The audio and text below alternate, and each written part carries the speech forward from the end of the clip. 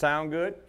You can turn it up now, because we finna get loud and proud in this place. This is gonna be a little different than any fishing seminar you've ever sat through. And don't get it down too low, I feel all romantic up in here. It reminds me of being in jail, so the more light I got, the better. When it gets dark, I get nervous, because a few of these guys might have been with me in Cell Block C. We're gonna talk jigs today. We're gonna talk simplicity. You guys, you wouldn't be here if you wasn't an avid angler, so I'm sure you know the Elite Series and what we do for a living and how much we travel and trying to catch bass every day. And what I've learned in the last 17 years is the more simple, the better. Anybody agree with that? You go to the tackle store, they got 31,000 colors jigs, right? You can sit down in a chair and look for hours. It's irrelevant. Doesn't matter. Only thing that matters with jigs is presentation. That fish ain't studying all that. I promise you. Now, we think he has. For years, I've had a roommate that would count tinsel strands. He'd be down there going, this one's got 51 strands of black and 4 strands of blue. If you're thinking like that in tournament fishing, most of the time you're starting out behind the 8 ball, because fish are not that smart. Anybody agree with that? They little bitty fellers. They got a little bitty brain. We don't need to give them too much credit. They're not the enemy. I hear people all the time say, well, the fish know. Y'all probably know somebody like this. Every time say, them fish know it's Saturday. You think they got Instagram? They send a big message out, a mass text on Friday. Hey, tournament starts tomorrow. Half of you get on the pads, half of you move off that shell bed.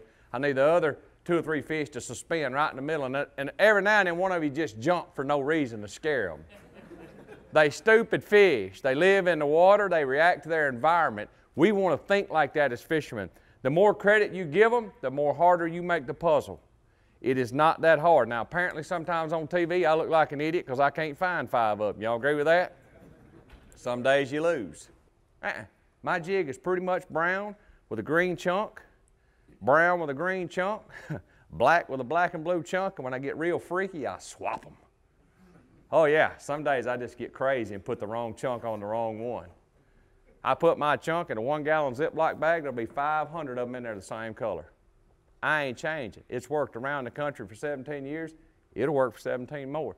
Now yeah, you can get all fancy and put a little green pumpkin or a little blue in there like this one Hank Cherry give me right here. It's all sexy looking. But when it comes right down to it, I just need a brown jig. Most of the time when you do that, you wasn't taking line up fast enough. When you set the hook with a jig, real, like there ain't gonna be no tomorrow, like you in the 4th grade sharpening a pencil by Becky Johnson, you need to work that pencil sharpener. That's what I call it. You ever got down the pencil sharpener ground where you just grinding it in? I don't care. I mean, if he hits it out there, so no, I'll just point the rod. I mean, I've got the highest level fluorocarbon I can get on there. We all buy the best equipment we can get, right? I got 25-pound fluorocarbon. Why am I gonna finesse him around and talk to him? You in my house now, Jack. Pencil sharpener, remember that, straight to the boat, in the carpet. The longer he flops, the more he swims, the more time he has to get off. Me and him can talk in the bottom of the boat. It's nothing like holding one in your rain suit and him going, you got him, right? You ever been that guy, cold, throw a 4-pounder in your rain suit and he's all up in your face? Well, he ain't back in the water, is he? I catch them so fast, put them in a live well, they start jumping in the live well because they forgot they were caught. The guy said, what's wrong? I said, he's mad, never had a chance to pull. Set the hook, jerked him up in the boat.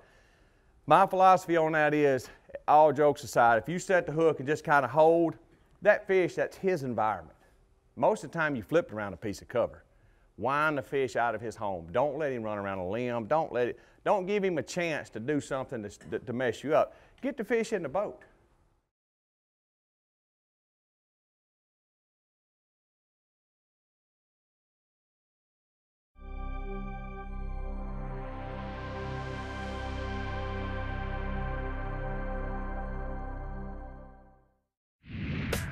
Hey, I'm Pete Gluzek. And I'm Mike Iaconelli. And this is Bass University TV. Welcome to Bass University TV, an online video training course where you'll learn champion bass fishing techniques from pro anglers Pete Gluzek, Mike Iaconelli, and their talented special guests. Everywhere I go in the country, I'm trying to use these techniques because I catch big fish that way. From on the water to in the classroom. We want to use that bait to help make that area even smaller and really find that sweet spot. You'll learn sound techniques and strong fundamental bass fishing skills. You want something that's got a nice limber action, that's going to allow you to build pressure and keep those hooks pinned against that fish's mouth. Watch hours of video content on multiple topics at your own pace for a low monthly fee. Cancel at any time. Hold on, because you're going to catch some big fish. Information is power in the sport of fishing, so learn from the very best. That's a key theory in all of fishing. Subscribe to Bass University TV today. Man, does it trigger a lot of strikes. Here's the part that you're not going to hear anywhere else. This is the Bass University TV exclusive.